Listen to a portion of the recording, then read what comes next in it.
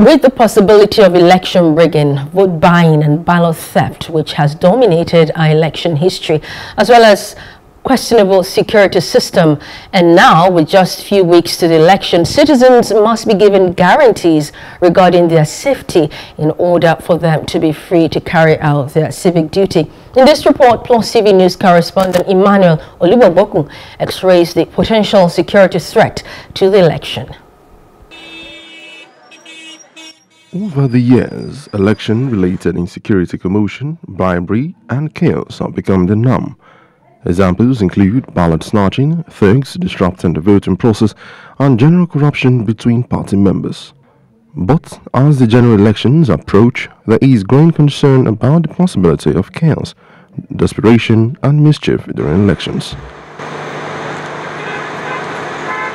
Professor Mahmoud Yakubu, chairman of the Independent National Electoral Commission (INEC), has called for a new approach in election security that would translate to protecting the voter, INEC staffs, as well as security synergy to check thuggery during the elections. He, however, said that the prevailing security challenges may lead to the cancellation or postponement of the general elections due to start in February. The Minister of Information and Culture, Lai Mohammed, debunked the statement, saying that the election will be held as planned. Some stakeholders expressed concern in response to the statement, calling it unacceptable and arguing that government officials should instead foster Nigerians' optimism. INEC at this stage should not tell us election may likely be cancelled because of security. You have been priced the election for years or months. And if I may ask, as the INEC chairman discussed with the president about security situation concerning INEC and the election, what did the president say? INEC doesn't need to come out openly and be telling Nigerians that we might shift the election, we might not conduct the election. No, it is sacrosanct for them that election must be conducted because a new president must emerge. Although there have been security threats in previous elections in Nigeria, public affairs analyst Segun Shopeta believes that the 2023 polls will be different. The security with regards to electoral activities itself. So when you talk about electoral violence, for example,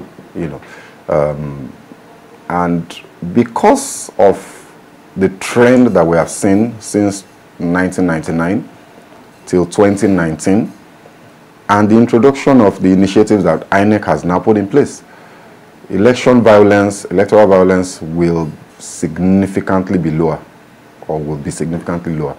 Electorates also gave their words on the state of security on election days, saying that the government should put in place measures to ensure a violence-free day. We have witnessed the worst in this country during the time in 2015 when almost every area in Abuja was actually being bombed whatsoever with the Boko Haram. Still yet, the elections still go ahead.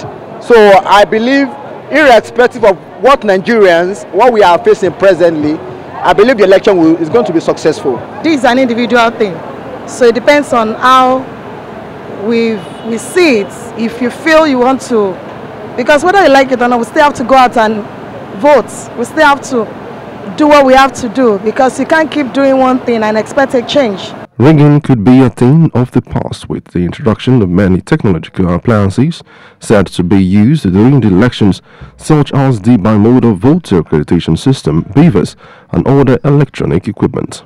In ensuring the safety of citizens and their properties throughout the election process, security agencies, however, have a significant role to play. Emmanuel Olubobokun, Plus TV News. Hello. Hope you enjoyed the news. Please do subscribe to our YouTube channel and don't forget to hit the notification button so you get notified about fresh news updates.